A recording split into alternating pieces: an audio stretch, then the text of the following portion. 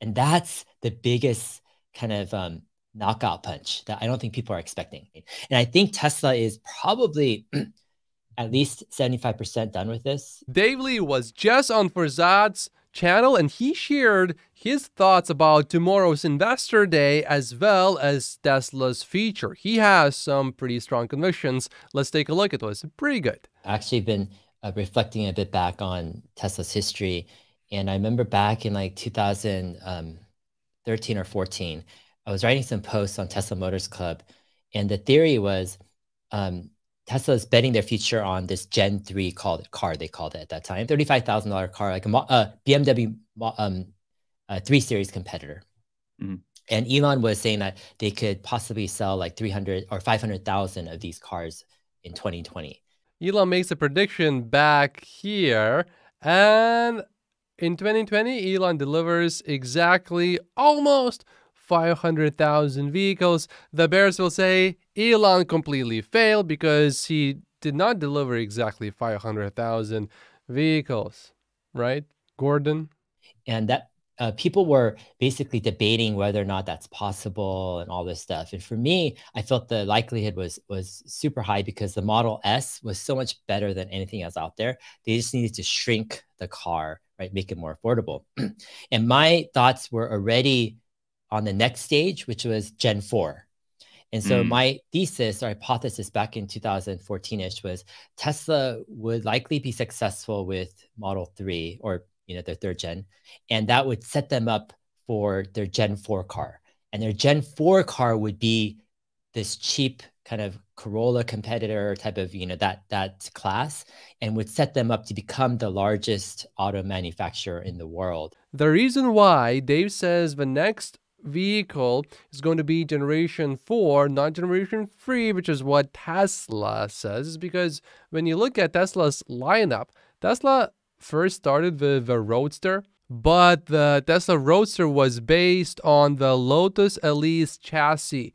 It was not really made from scratch by Tesla for Tesla.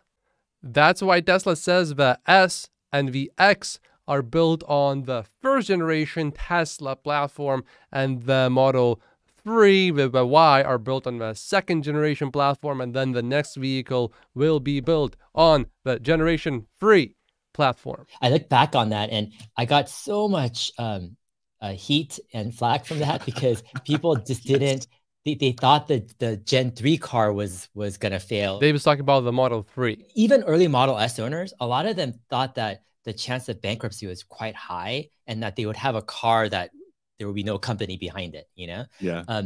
So, and then as we enter into this tomorrow's announcement, basically what Tesla is saying is they're saying, hey, we've got this Model 3, Model Y, the platform, but that's not enough. And here's our next big platform, our next big push that will take us over the next 10 years, right, of ramping and rollout. And this is the platform that will take us to become the highest volume automaker in the world, right? This is the kind of turning point.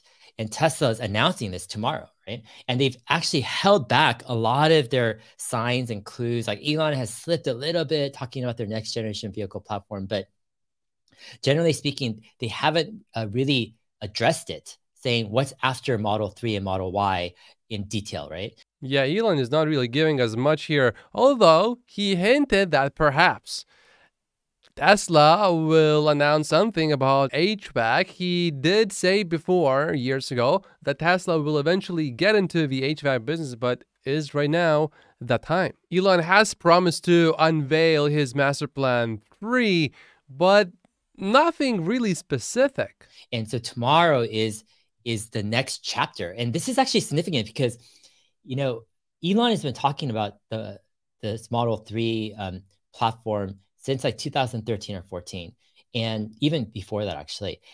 And so Tesla's been built on the whole, $35,000 whatever dollar Model 3, Model Y dream. And that has led us all the way to 2023. And so the question is, okay, what's after this? And so Tesla is set up to show us and a super ambitious plan to drop the cost of the car into the next level below, this entry-level luxury sedan, which is the Model 3 and then the Model Y, into the more economy class cars. But the Trojan horse I see in this is that Tesla is not an economy car maker. I love the interior of Teslas, but I do have some friends that prefer BMWs much more, or Mercedes, for the interior specifically only. And they say that the Tesla interior feels cheap, that it feels like a Toyota, a Honda, but I think maybe it's been a long time since they have actually been in a Toyota. Leave a comment below. How do you feel about Tesla's interiors compared to, BMW, Toyota, Honda, Mercedes? Where does it fit? I think it's somewhere in between there. I think it's certainly above a Toyota. Right? It's as if you had, let's say BMW or Mercedes, offer a $20,000 car that was as good as almost as good as their 3 Series. It's like there's no competition against a Corolla versus a Mercedes. But even more so, Tesla bringing down their cost of the cars into their next category, let's say the $20,000 to $30,000 category, it's completely unfair because they're dealing with these economy cars that have completely compromised on everything about the car. Right? It's all about costs. If you drive a Corolla, it's like you can't compare it with, a Model 3 or even a BMW or Mercedes or whatever entry-level class sports sedan. The handling, the speed, the comfort, the suspension, everything is different. And so that's what I think the bigger picture is I don't think there's any chance for these economy ICE cars anymore. Like that's what the announcement is about tomorrow. It's about the end of the ICE economy car. It's not going to go away overnight. It's not like a quick thing. It's going to take, many years over time. But as Tesla ramps the next generation vehicle platform and they get that sweet spot, 20, 30,000, it's like, yeah, it's really the beginning of it's gonna get weird. I think it's gonna get weird. And also the thing is, when Toyota makes the Corolla, their profits from that vehicle are in the mid-single digits versus the Model 2, according to Pierre Ferragu from New Street Research, is going to be about 20%. When your margins are that low for Toyota's Corolla, you can't really innovate that much because you are not making much money from that. So you are more interested in selling more expensive vehicles, which is where your profits are. In other words, your vehicles are not really getting that much better because there's not much incentive to make them better. Everything is just about costs. So if Tesla comes in and actually offers a car that is quite a bit faster, that is better in basically every way that a car can be better, it is going to be game over for a lot of these economy vehicles. I think the rationale is actually how Tesla designs their cars, where it's not an option to release something mediocre that's like a Corolla. That's just not an option. Like Tesla doesn't consider that. It's got to be a great car. When you think about it, every vehicle that Tesla has released so far has been a spectacular car in its own way. The Roadster, the original one, proved that an electric car can actually be fast.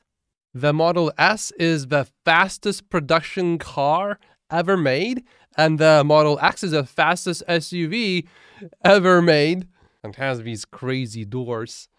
And the Model Y, as well as the Model 3, but especially the Model Y, has this beautiful roof. Even if you sit in the back, it feels pretty open. I mean, I usually don't like sitting in the back in any car, but in a Model Y, I don't really mind. Every vehicle that Tesla made so far has been very special in some way. And so what Tesla considers a great car is not an typical economy car. And that's the other thing is a lot of people thought the Model 3 early back in the day, let's say 2014, 15, they thought that it would be it would be an economy car in a sense of its trim and its feel.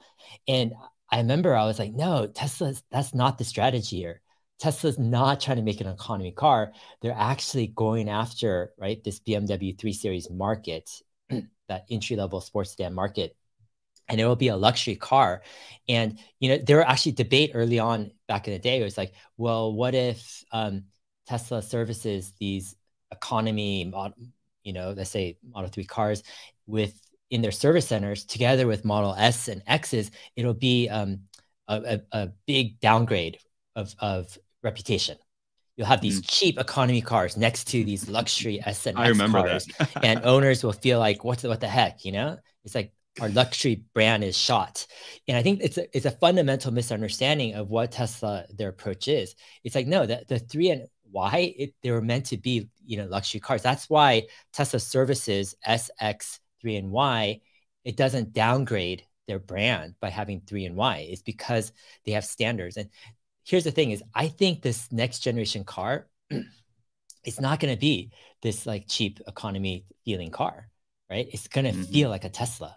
And that's the biggest kind of knockout punch that I don't think people are expecting. Is this is a real Tesla car. It's not like a cheap, separate brand, like a Yaris brand, or I don't know, whatever brand, right. They're not Rio, making a cheaper Rio. brand. Yeah. That's not Tesla's MO. They're keeping their standards high. And that's why, I don't think anyone in the auto market in terms of OEMs, they're not prepared for this. If Dave is right about this one, then that means the next Tesla is going to be fast. It's going to have all of the infotainment, a big screen, of course. It will handle pretty well because it's a Tesla, of course. It is going to be safe, and probably there will be a nicer roof that you can look up through. And of course, it will have Tesla's autopilot. I think there's a misunderstanding of what Tesla's about.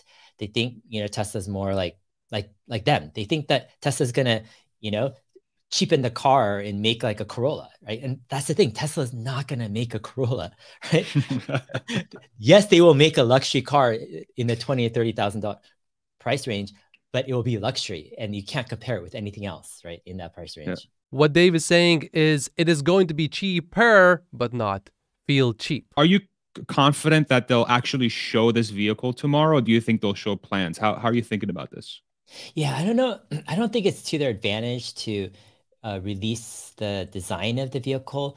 I think it's an investor day, and I think if they just show their the back end, the infrastructure behind, right, this car, meaning you have the design of the car, but you've got the design of the factory, right, the machines, how it's manufactured and put together, and so the floor space, how much capex it takes. And I think that's what Elon was hinting at in the last couple earnings calls. Right, here's how we did it in terms of the design. Dave also later talks about the Osborne effect, where when you talk about the new model that the company is working on, the sales of a previous model just fall off a cliff, and that is not good for the company. But it appears to me that Dave thinks that Tesla is working on the next generation vehicle. It's just that maybe they will not unveil it tomorrow. But when they do eventually, it will shock everyone. And I think Tesla is probably at least 75% done with this, in terms of the whole thing. I would imagine by the end of this year, they'll finish up, all their designs and probably shoot for production maybe second half of next year. That's my guess. I'd love to find out more details, I personally think for Tesla, it makes the most sense to wait until almost the last second to reveal the next generation vehicle if it's not purely just a robotaxi, to prevent the Osborne effect where the sales of your last generation vehicles start falling off a cliff. Unless there is huge differentiation between the Model 3 and the Model Y and between this new generation vehicle. And this is the Tesla stock buying opportunity explained by Elon Musk. My name is Matt Posius. Like and subscribe if you haven't yet, and I will see you in the next video. Thank you so much for watching.